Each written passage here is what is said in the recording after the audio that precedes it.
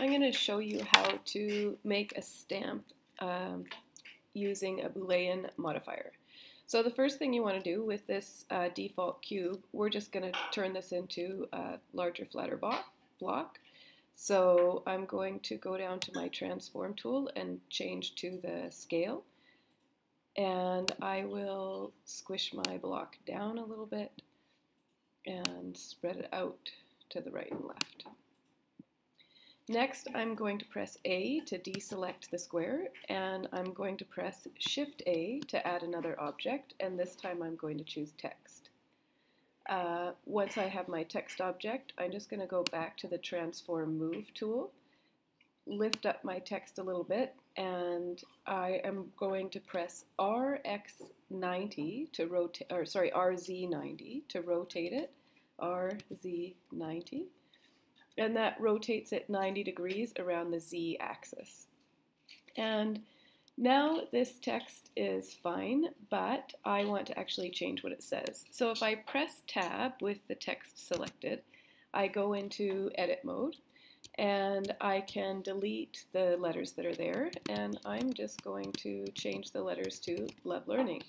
You can have text appear on multiple lines just by hitting return, so I'm going to go here, press backspace, and then press return. So now I've got my Love Learning.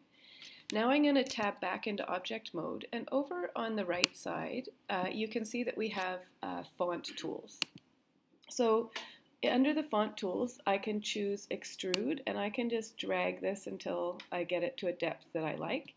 You also have lots of other ways of modifying your text. And I am going to just choose one thing, which is to go ahead and center it. And that's all I'm going to use. But you can add fonts and do all kinds of things. Okay, so now I actually want this text to be a little bit bigger in my block. So I'm going to press S to go into scale mode, and I'm just going to pull it up a little bit. And then I'm going to use this transform tool here to just drag it down so that it's sitting into the block.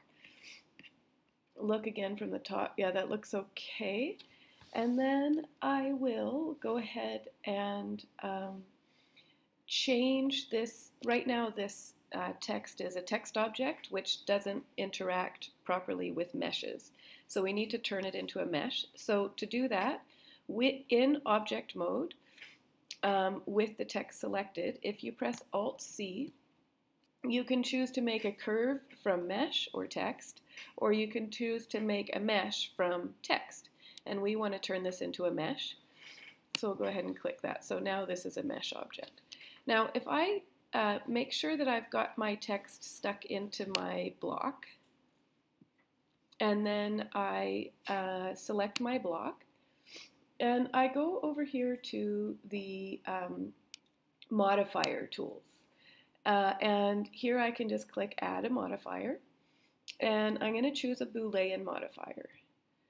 And specifically, I want actually to do a difference, which means that it will remove anything that's